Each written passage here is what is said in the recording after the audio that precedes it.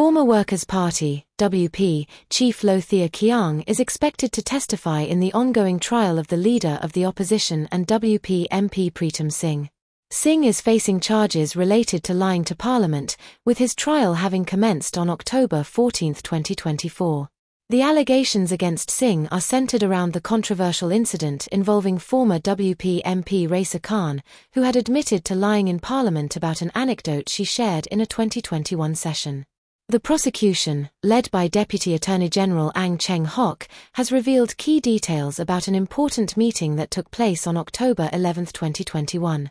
During this meeting, Singh and WP Chair Sylvia had visited Thia Khiang at his home to discuss Raeesah's fabricated anecdote.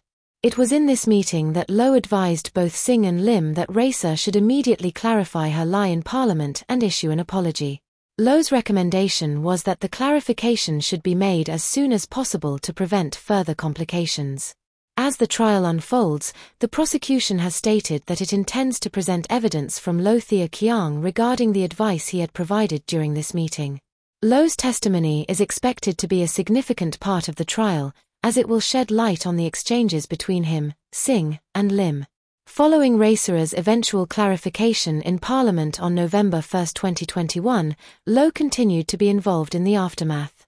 He contacted Singh and recommended that a disciplinary panel be formed to investigate the matter more thoroughly. The panel was indeed set up, and it held its first meeting with Raeesah on November 8. A subsequent meeting was held on November 29, shortly before Raeesah resigned from the Workers' Party and stepped down as an MP on November 30, 2021. Thia Khiang, who stepped down as WP Secretary-General in 2018 after 17 years in the role, remains an influential figure within Singapore's opposition. With a parliamentary career spanning 29 years, Low holds the distinction of being Singapore's longest-serving opposition MP. While no longer at the helm of WP, he still serves as a committee member of WP's Central Executive Committee.